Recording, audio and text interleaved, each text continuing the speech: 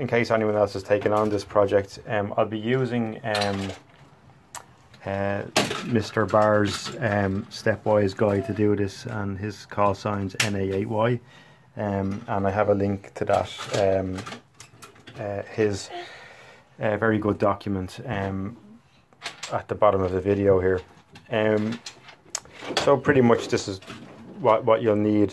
He made a great recommendation actually about mapping out where all your screws go, because you know they're machined, and they all appear the same size, but actually if you look at them, some of them are countersunk, some aren't, and it's just it's a more rigorous way of doing it to ensure the right screws go back into the right holes, so there's no mix-ups at the end.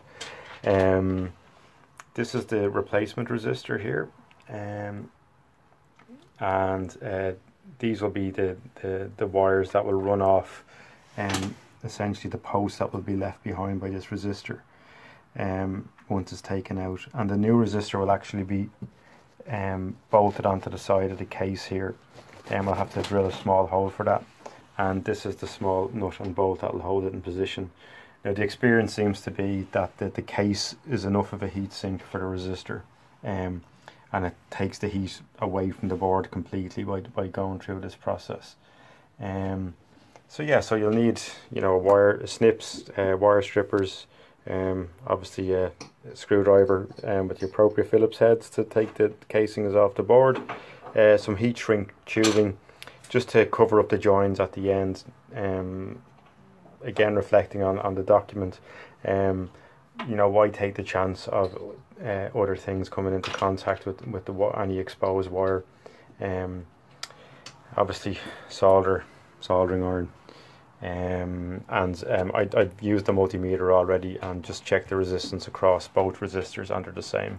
They're in and around 9.2, and should be good to go. So yeah, so I'm going to get on with it now, and we'll see how we get on.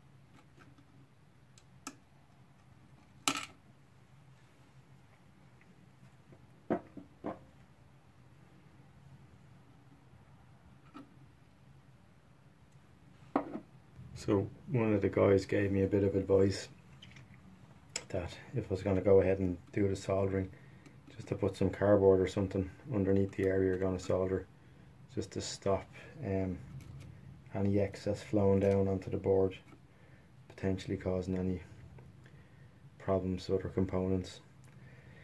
So that's what that's for. So that's the wires soldered onto the resistor, the replacement one, heat shrink, just to tidy it up. And yeah, so I'm going to get on now and solder it to the board.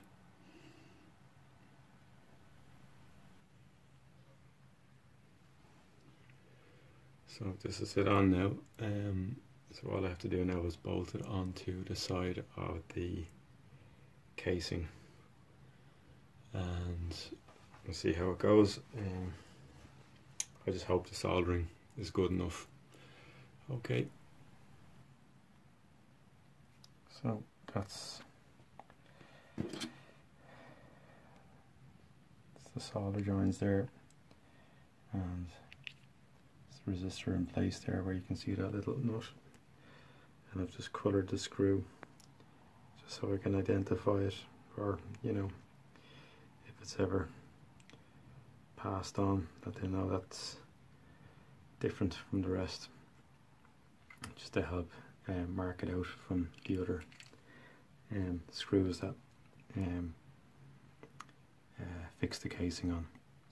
Okay, so now it's time to fire it up and see what happens. Okay, so resistor's in, radio's on.